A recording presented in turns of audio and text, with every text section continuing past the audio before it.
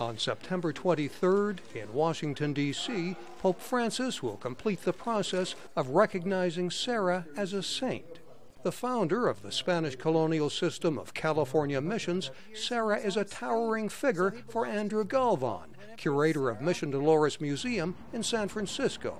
Galvan is an American Indian, and one of his 18th century ancestors was baptized and is buried at this mission. He has admired Serra since the 1970s.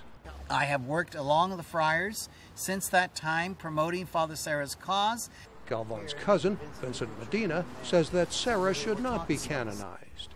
It's documented that he wanted the Indian languages suppressed. It's documented that he sent for whips, for Indian people to be whipped. Medina says the Spanish brought disease and cultural destruction.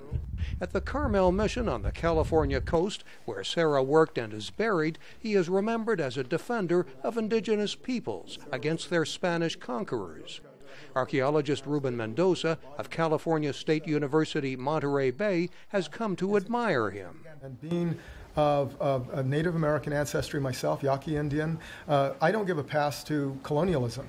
On the other hand, when you look at the life of Serra very specifically, you will see that he was not only a man of his time, but he was a man well ahead of his time in that he was an advocate for Native peoples. Mission Indians near Los Angeles, like many other Native groups, say Serra hurt indigenous peoples. Tribal Chairman Rudy Ortega Jr. says the church's move may backfire. More people are going to understand what Father Serra did.